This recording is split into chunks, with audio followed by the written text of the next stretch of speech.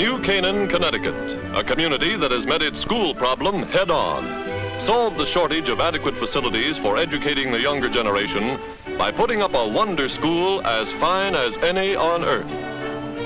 For example, individual outside doors for every classroom eliminate crowding of corridors and reduce to practically zero the danger of casualties during emergencies.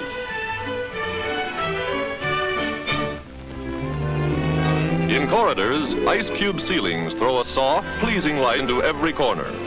Most of the light in this model grade school is sunlight that comes in through glass brick walls.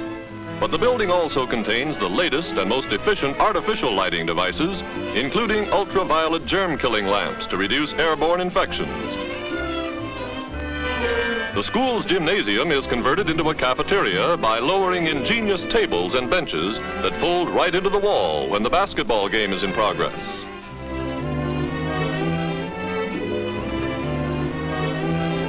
Lunchtime means not only tasty, nourishing food for growing small fry, but also the incomparable joy of being allowed to select one's own dishes.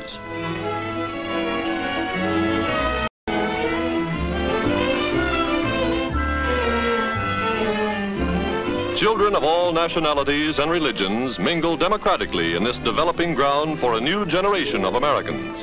And banker's son and truck driver's daughter alike must take the regular dental examinations.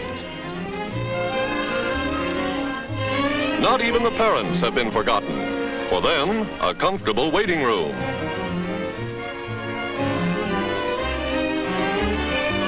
Clothes closets are set into classroom walls, thus utilizing every available foot of floor space.